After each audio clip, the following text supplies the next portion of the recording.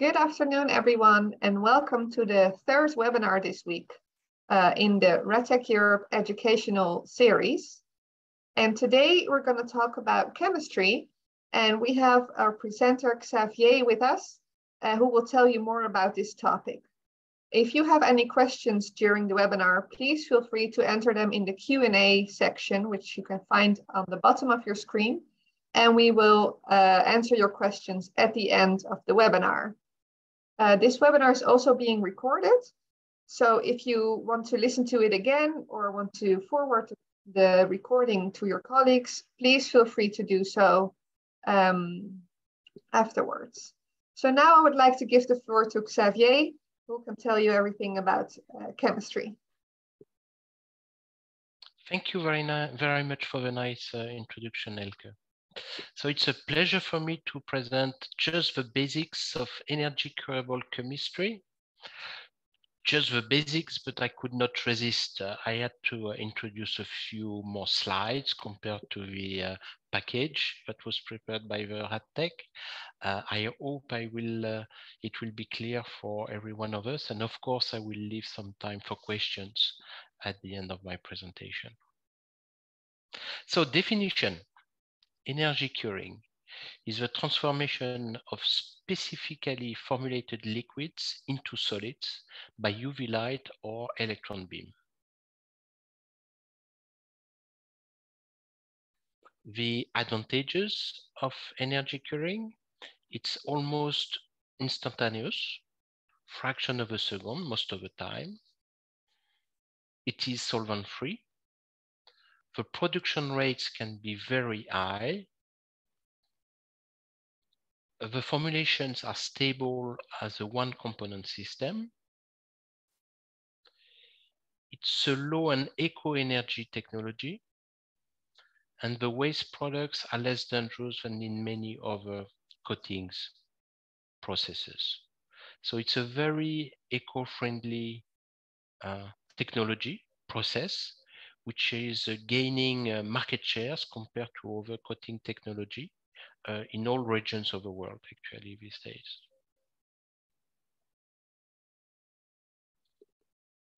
A way to illustrate, you have a resin formulation, a liquid.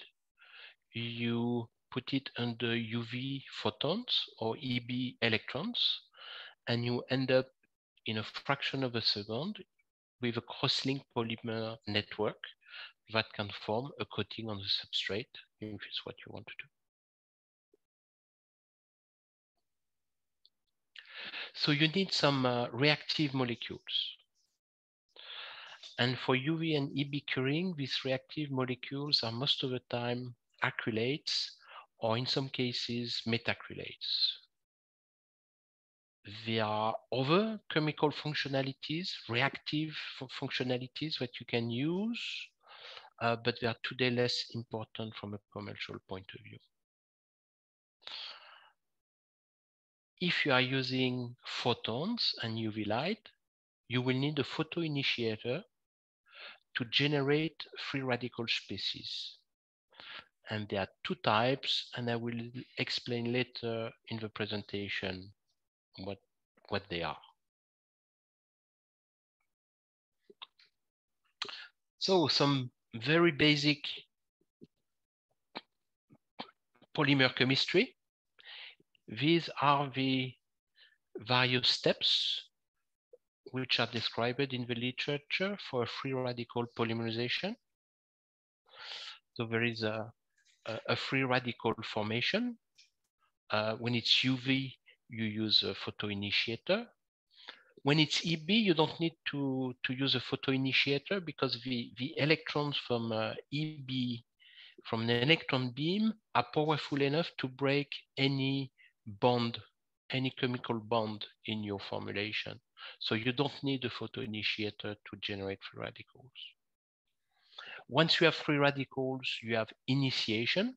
The free radical, the first free radical will react with a monomer unit.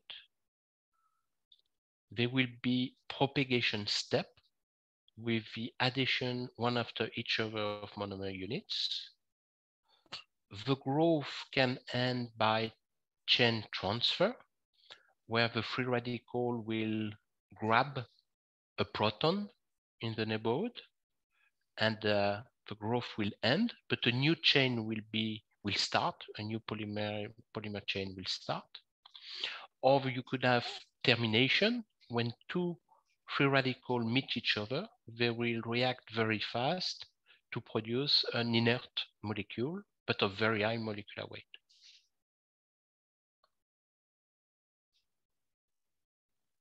So this mechanism of free radical polymerization is used widely in the industry. Talk about emulsion polymerization. This is a free radical process. Bulk polymerization for PMMA sheets. This is a free radical process. So this free radical polymerization, you don't find it only in energy curing applications, of course. So this is another view. Here I take a monofunctional acrylate. You can see the free radical from the initiator reacting with a tail at the double bond. Formation of a free radical at the head, which is stabilized by the carbonyl group, which is in alpha. This free radical can propagate by addition of monomer units, and you will always form the same free radical with a stabilization. And the termination, for acrylates, it's usually by a combination as drawn here. So the two free radicals will find each other to generate a bond between the two growing chains.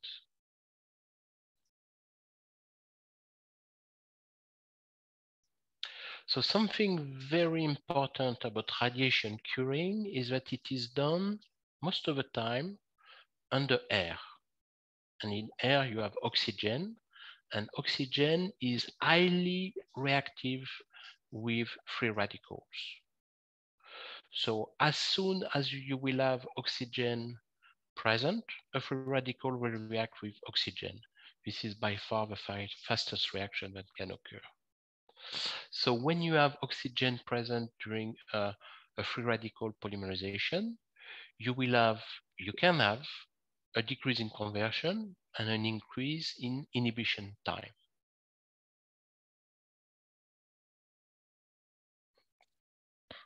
So let's see what happens here. You have your substrate at the bottom, and your substrate is moving under a UV lamp, which is on the top.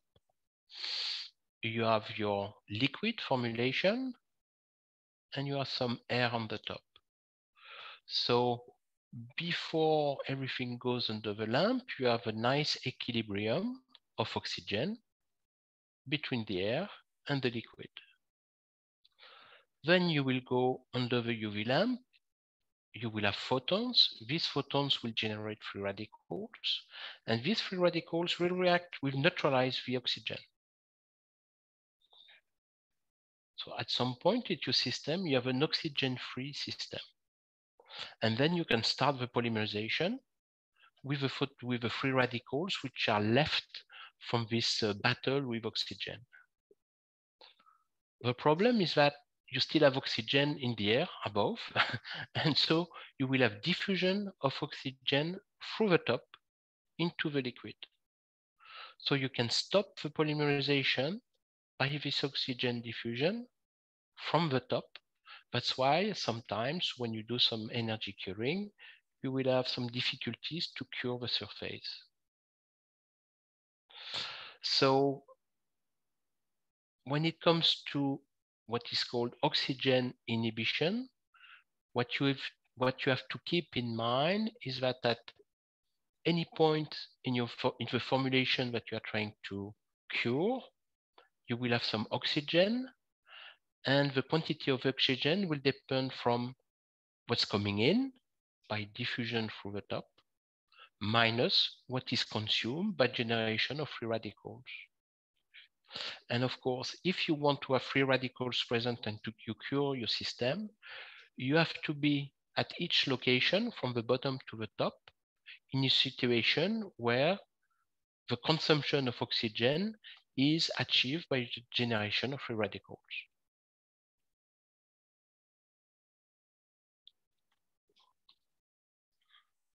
Regarding the energy source, in the industry, you will find it represents more or less 10% or less than 10% of the lines which are installed in Europe, at least, electron beam. So then you send a beam of electron with a potential of 100 to 140 kilovolts, so sometimes more, and with a density of 2 to 3 megarads. So as I said before, these electrons have enough energy to break any chemical bond and generate very fast free radicals into the liquid. For ultraviolet light, we use medium pressure mercury lamps or light emitting diodes, LEDs. The light generated by pressure mercury lamps includes far UV and near UV components, which we talk generally about UVA, UVB, and UVC. UVC being the most energetic ones. They have also the ability to break some chemical bonds without the help of photoinitiators.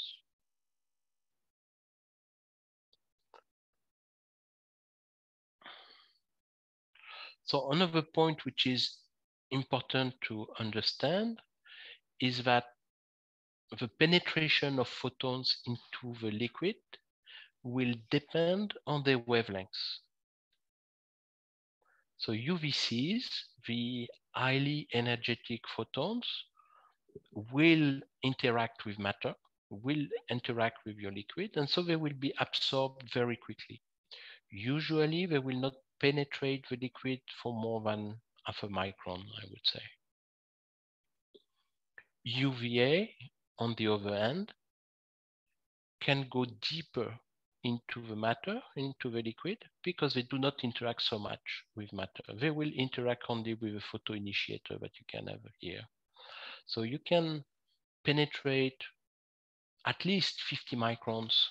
Sometimes you can cure more using some other tricks, but you can have a deep penetration of UVA into your liquids.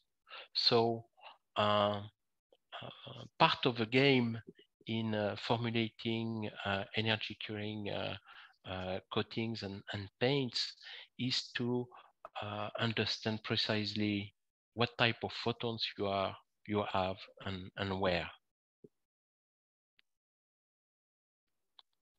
So something you should keep in mind after this talk is that photoinitiators and double bond are evenly distributed over the thickness of the coating, but photons and oxygen molecules are not. So depending on the depth of a small element of your liquid into your application, you could have some different results. So that's something quite unique in energy curing application, and you always have to be careful to the presence of oxygen and to the penetration of photons into your system. This is a view of a proposed scenario for network formation. So you start with a liquid, and then as you go under the lamp and start to polymerize, you will form a gel. And during the formation of this gel, so we are at low conversion, probably 20–25%, you will start to see some volume contraction. Of course, you are bringing monomers closer to each other, so that induce a contraction of the volume of your liquid. Then the liquid will turn slowly into a glassy network, and there will be a stage, a transition. Here you still have a liquid continuous phase, and at some point, the polymerized fractions will be connected to each other, and you will have a continuous network of a glassy network. This is what is called the gel point. After this point, your network will not move. There will be no more volume contraction, and polymerization will continue in a very concentrated solution.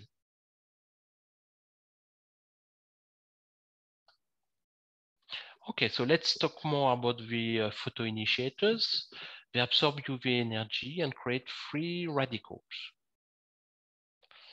They are stable when they are not exposed to UV radiations. They come in solid, liquids, or polymeric form. Most of the photoinitiator and the cleavage products are left in the final formulation. So there are two types of photoinitiators, type 1 and type 2. And the type 2 work with amine synergist. There are some polymeric photoinitiators, but they can be always related to type 1 or type 2 systems. Here you have a good example of a nourished type 1 system with an hydroxyketon. You will see that there will be a cleavage of a bond under exposure to photons. So the type 1 is quite simple. It's just the breakage of a weak bond into your molecule. Here in this document, you will find the common names and chemical names of the most common type 1 photoinitiators, together with their absorption. So this is the wavelength at which they will start to react. A type 2 photoinitiator, the situation is a little bit more complex. You need to combine them with an amine functional product. There will be an abstraction on a proton, which is alpha to an amine. So intermolecular cleavage by H abstraction. And then this free radical, which is here at the bottom, is the one that will initiate the polymerization. The advantage of type 2 is that they are less sensitive to oxygen quenching. And you will find here a list, chemical names, and again, absorption of some common type 2 photoinitiators. And some amine synergists. Let's talk about the main components that you will find in the energy curable formulations. Usually we distinguish between oligomers, low molecular weight resins, but still usually the molecular weight is above 1000 Dalton. They are generally liquid, sometimes crystallized or paste, or all the forms that can take honey, for example. And they are divided in several families: epoxy acrylate, polyester acrylates, full acrylates, urethane acrylates, and polyether acrylates.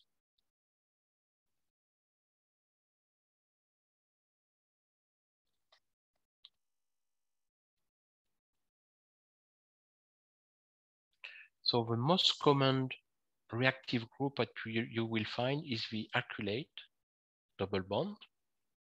There are also some applications using metacrylates. I will cite one, for example.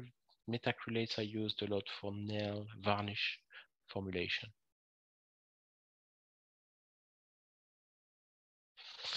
Here you have the chemical structure of a bisphenol A epoxy diacrylate.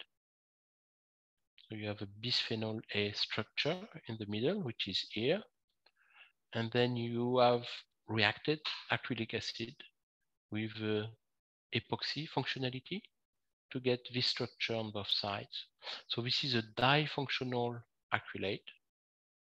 And this is still one of the most common oligomers used in the industry, especially in furniture application. Another type is the urethane acrylate oligomer. Again, here you will have one acrylate double bond at each end of the molecule. You will recognize a diisocyanate in the molecule, which was reacted with a polyol. And then you can change the polyol and the number of functionalities in order to get a broad range of physical properties. Polyester acrylates are polyesters obtained by the condensation of diacids and diols, for example, capped with usually acrylic acid.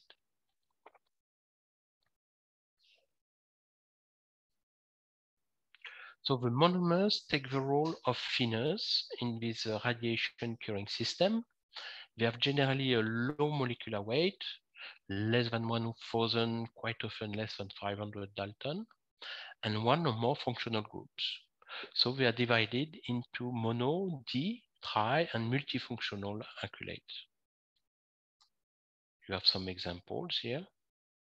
HDDA, trifunctional, TMPTA, trifunctional, PPTTA, tetrafunctional.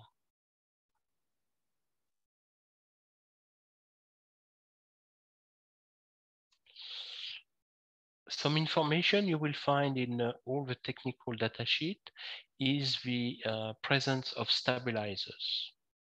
Stabilizers are radical scavengers that can prevent the polymerization of the monomers and oligomers during storage, during transportation, and during mixing and grinding process, for example. So quite often in the technical data sheet, you will find a minimum guaranteed quantity of hydroquinone or MEHQ or BHT, and much more molecules are today available to stabilize these acrylates. A quick word on cationic curing, which is quite small, limited to a few applications, but very relevant in metal packaging, for example. So instead of generating a free radical, you will generate a cation, and this cation will induce the polymerization of an epoxide to form this type of chain. So this is one of the variations around energy curing applications.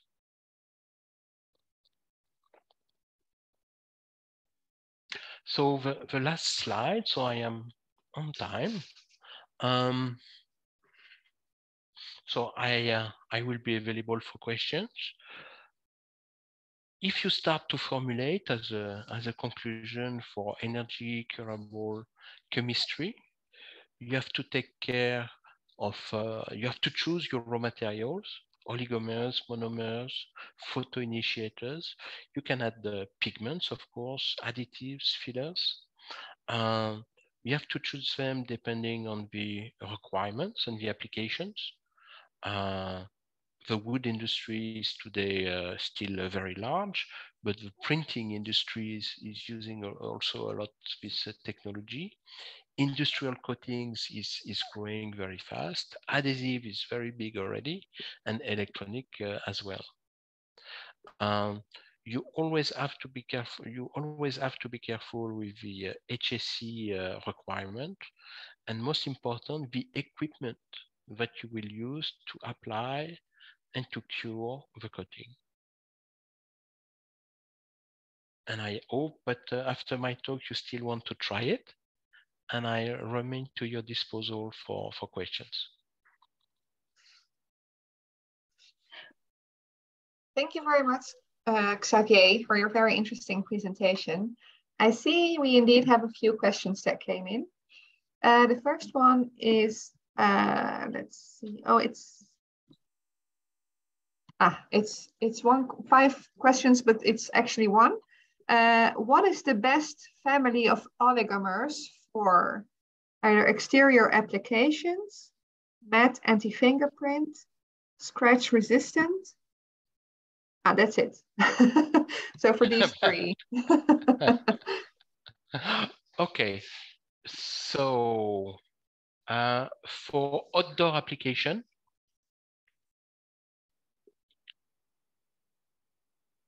Yeah, for outdoor application, we recommend aliphatic urethane acrylates. They are used in many interior and exterior automotive applications, and also a lot in architectural panels, and growing in the field of metal coatings like coal coating. So there are many applications for outdoor coatings in energy curable field, and all of them, to my knowledge, are formulated with aliphatic urethane acrylates. If you want to increase, I will take the third one, the hardness and the scratch resistance, you have to increase the cross-linking density of your formulation. But not too much. There is usually a maximum, and the location of this maximum will depend on the test that you are using to assess the hardness of a scratch resistance or the abrasion resistance. So for each method, there will be an optimum cross-linking density. That's the first and most simple approach that you can take to formulate around this property. Just one more word: if you cross-link such products too much, you will have a very brittle surface, and you can end up with a hard but fragile surface, like a glass can be to some type of scratches, for example. So that's why there is always an optimum. The third was anti-fingerprint. You can find on the market some fluorinated acrylates that can be used to formulate such coatings. You will find also silicone-based acrylates, which can be useful. And you have also the possibility to structure the surface of your coating in order to make it anti-fingerprint. This is the case, for example, with eczema curing. All right, perfect. Thank you very much. And the next question is from Dr. Laura Ramos Rivera. Are there any suggestions for multi-layers and adhesion problems? Many. Many. I mean, you will find in the monomers and the oligomers some products which are specifically designed for adhesion. They can work by ionic bonding, so you have some acid functional monomers or oligomers that can help. You have also some reactive oligomers and monomers working through a secondary cure mechanism. You have many different types of oligomers which have been designed for adhesion issues. Each adhesion issue is unique. So that could be the topic of a couple hours of discussion. But yes, there are solutions to address all adhesion issues. Good. All right. I do not have any questions in the Q&A anymore. We still have a little bit of time, so I'm allowing a minute. Yes, here we go. So the next question is from Theo. Thank you for your presentation. What is the best monomer to use with E-beam technology if I want the best conversion in my polymer matrix? The size of the molecules can have an impact on the kinetic? So what is the best monomer to use in order to improve what? With E-beam technology, if I want the best conversion in my Best polymer matrix. conversion. Yes.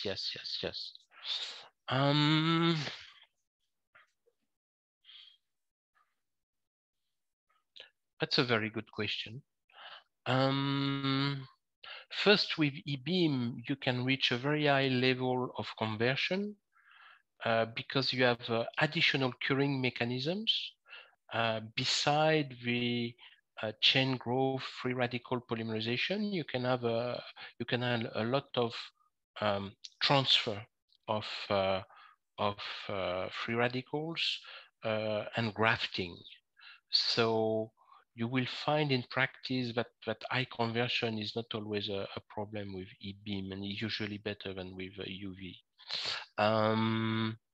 You should choose, it will be always easier to have a high conversion if you are trying to formulate an adhesive, something which is soft with a very low TG, but will remain flexible at room temperature. So if really the conversion is what you want, formulate an adhesive. Now that being said, there are a lot of formulations on the market which are suitable for indirect food contact, low migration applications, especially with E-beam. It's not so much the molecular structure of the monomer which is important, but really the monomer should have at least two functionalities in order to avoid unreacted product that could migrate. And the monomer should have a very good purity, because what's gonna put you in trouble if you want to have a very high conversion and no migration of residual products, if you want to avoid the presence of non-reactive impurities. So I hope I was clear and I replied to your question. Perfect, thank you. Yes, I see. Thank you very much indeed from Theo. The next question is from Hossein. Why is the amount of oligomers usually higher than monomer in formulations? This is not really the case, or it's more 50-50 if you look at market data, not far from 50-50 if you look globally at the European market, for example. Maybe you're right, a little bit less of monomers than oligomers. I mean, there are some applications where you need a very low viscosity. Imagine, for example, inkjet printing. In this case, you need a very, very low viscosity, and the quantity of oligomer will be between 0 and 10%. Okay. If you are talking about spray applications, viscosity is also very important. So the quantity of oligomer will be limited. So there are many cases where you put much more monomer than oligomer actually. Also, the industry is developing lower viscosity oligomers than before. So probably there is less the need to dilute them than before. So there are all kinds of tricks you can use to make the oligomer less viscous. So it's not really true, especially for some applications where viscosity has to be very low, and maybe there is a trend which is resulting from the expertise of the raw material suppliers. All right, thank you very much. And then the next question is from Thomas regarding the gel point and the contraction or shrinkage of the coating during cross-linking. What is the maximum contraction in percentage reached with RTE coatings? Is it higher with UV or EB coatings, considering the same coating? And regarding EB coating, does it depend on the dose? So what is the maximum shrinkage which is possible? It's the maximum shrinkage. Generally, we try to minimize shrinkage. So this is a tough question in that way. The maximum, the shrinkage will be on the first approximation, directly proportional to the double bond density. So you should have higher shrinkage. The higher the concentration of double bonds, the higher should be the shrinkage. You will be limited by the gel point, but you can go over the gel point using temperature, for example, or using a solvent or something like that to keep some mobility in the system. So if you want to have high shrinkage, use high functionality ingredients and increase the temperature to help the conversion to go far. Where do you have a more shrinkage? Is it in UV or E-beam? I believe it is in UV that you have more shrinkage, but it depends indeed on the cure conditions. Generally, under EB, you will have an instantaneous vitrification. And usually what we see, for example, when we try to develop matte systems with matting silica, is that the vitrification happens very, very fast under E-beam compared to UV. So you will have more shrinkage under UV because your system will remain a little bit liquid, a little bit longer. Okay. And the next question is from Michelle. Do you have any suggestions for additives or types of oligomer and monomer, which enables varnish to be applied with PET printing technology? With which type of printing technology? With PET printing technology. PET. PAD, yeah. PAD. No. PAD. I'm not an expert of the printing technology, so when I don't know, sorry.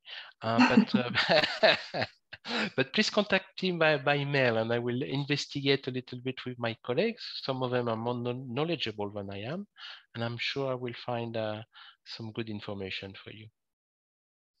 That's very kind. Thank you very much. All right, so then the next question is, when does PPTTA will have a specific migration limit?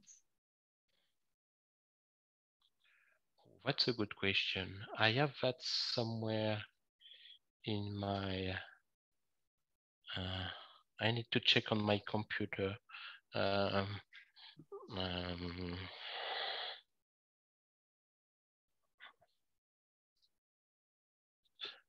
give me 1 second. I'll do this live online, right? And I should be able to answer this quite fast. I believe yeah, I don't have it here. PPTT8 is a 10 ppb.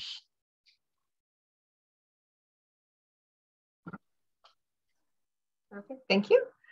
And so then for the last question from Gabrielle, thank you very much for your presentation.